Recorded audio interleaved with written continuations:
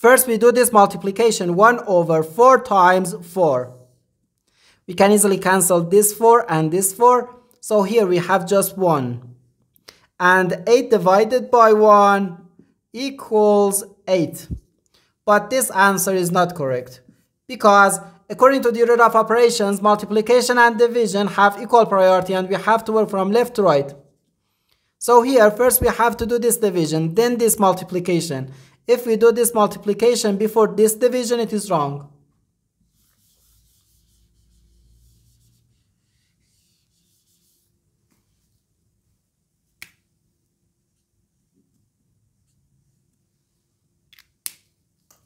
So first we have to do this division, 8 divided by 1 over 4.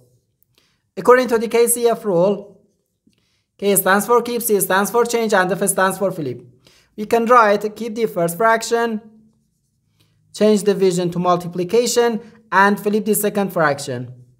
And again here we have times 4. So 8 times 4 times 4. 8 times 4 gives us 32. And 32 times 4, okay, 4 times 2 gives us 8.